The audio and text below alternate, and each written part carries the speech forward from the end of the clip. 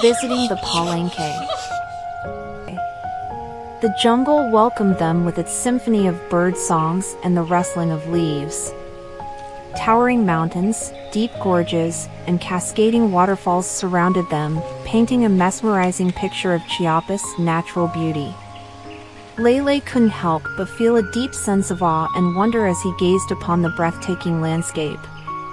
Their adventure led them to the entrance of the ancient Mayan city of Palenque, where stone steps led the way to a world frozen in time. The temple spires rose like sentinels, their majestic presence telling stories of an era long past. But what truly captured their attention were the toucans that fluttered about, their colorful plumage a vibrant contrast against the ancient stone. In the midst of their exploration, they encountered a captivating and knowledgeable guide, Swainson's toucan. This toucan was no ordinary bird, it was the appointed guide at the temple, a creature of both knowledge and beauty. With its large, striking beak, the toucan immediately caught Lele's attention.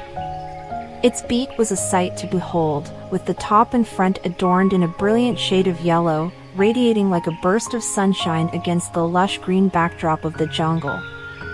The vibrant yellow extended down to its chest, neck, chin, and cheeks, creating a striking contrast to the emerald tapestry of the surrounding foliage. But what truly captivated Lele was the toucan's eye-catching eye ring. It was a shade of green that seemed almost fluorescent, an iridescent halo that framed its eyes like a piece of fine jewelry. It seemed to be the appointed guide of the temple, a creature that embodied both knowledge and beauty. With a friendly chirp, the toucan beckoned them to follow, and they embarked on a journey through time.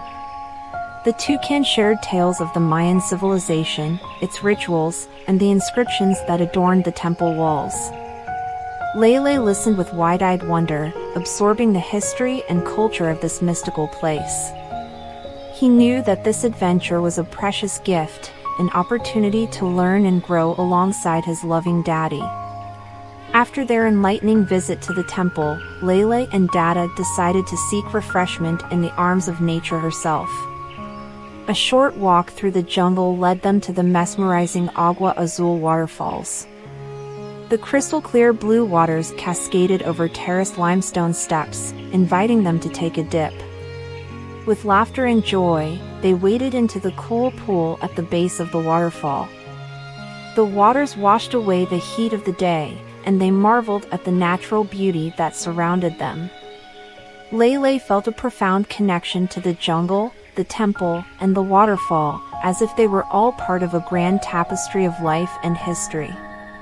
As the day turned into evening, and the jungle was bathed in the warm hues of sunset, Dada and Lele knew that their adventure had not only been about discovering history and nature but also about the special bond they shared.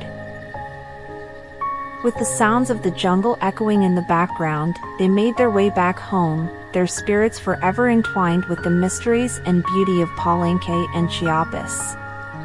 As they settled into their cozy tree house under a starry night sky, Lele and Dada knew that each day held the promise of new adventures and discoveries. And so, under the watchful gaze of the jungle's twinkling stars, Lele drifted into a peaceful slumber, his dreams filled with the wonders of Palenque and the loving presence of his dear Dada. For in the heart of the lush and vibrant Chiapas jungle, every day was an adventure, and every night was a dream waiting to unfold.